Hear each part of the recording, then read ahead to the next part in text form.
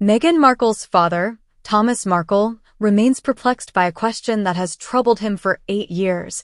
Why has he never met Prince Harry, despite their strained relationship? Approaching his 80th birthday, Thomas is bewildered by the lack of effort from the Duke and Duchess of Sussex to include him in their lives. He reflects on the past 6 years and wonders why Harry, with all his resources and global travels, never made the simple gesture of meeting his future father-in-law. This question especially baffles Thomas, considering the encouragement he received from individuals within the royal household, like Jason Knauf.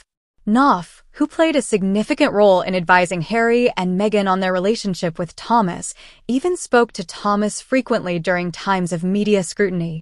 The absence of this crucial meeting before their marriage remains a perplexing enigma for Thomas, leaving him to ponder, what man gets married without meeting his wife's father?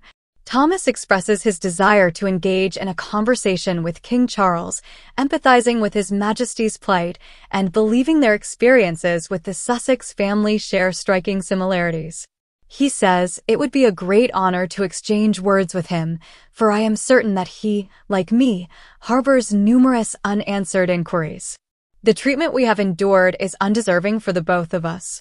While battling his own battle against cancer, Thomas acknowledges his less-than-optimal well-being.